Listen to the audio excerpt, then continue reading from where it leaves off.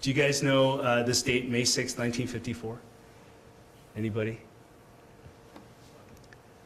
No. So this was the day that Roger Bannister broke the 4-minute mile. Now, it's interesting.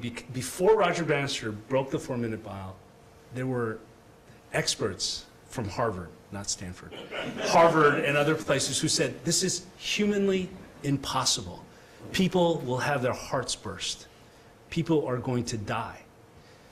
Roger Bannister, May 6, 1954, broke the 4-minute mile.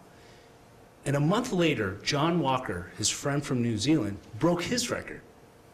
It was almost as if that 4-minute mile was a psychological barrier more than an actual physical barrier.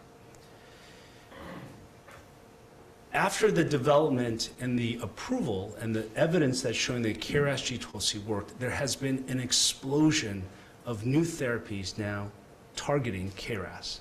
It's as if that G12C inhibitor broke the 4-minute mile.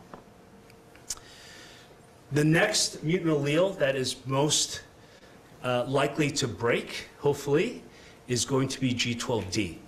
And there are several G12D inhibitors, and last week I put the first patient on Mirati's KRAS G12D inhibitor, a pancreatic cancer patient, on this trial.